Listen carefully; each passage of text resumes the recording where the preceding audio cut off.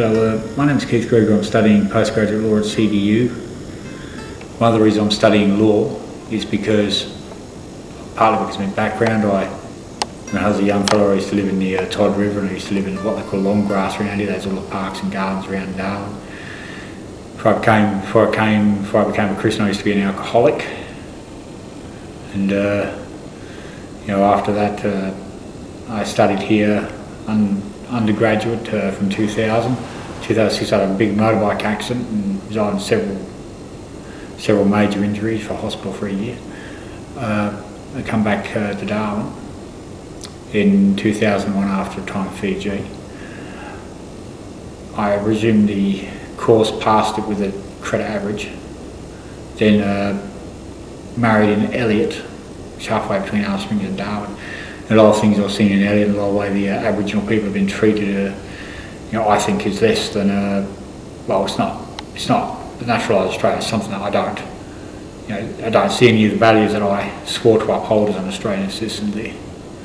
To turn me to study law. I think law is a good subject, and particularly in my situation, I find that the results are usually pretty quick down in my community. People are more aware of what their rights are. They're less frightened now than when I started to call Carlos. They're getting the legal aid fairly quickly now. They never used to. So there's a lot more. It's put those who are meant to be on their toes are on their toes, and those who are meant to know their rights are now getting more aware of their rights. And as you study law, you'll find that you'll start getting a bit of satisfaction like that. You'll start seeing that people who otherwise will get a really, really bad deal by the courts, or a very bad deal by shops or something like that, will suddenly start getting a better deal. After I finish this degree,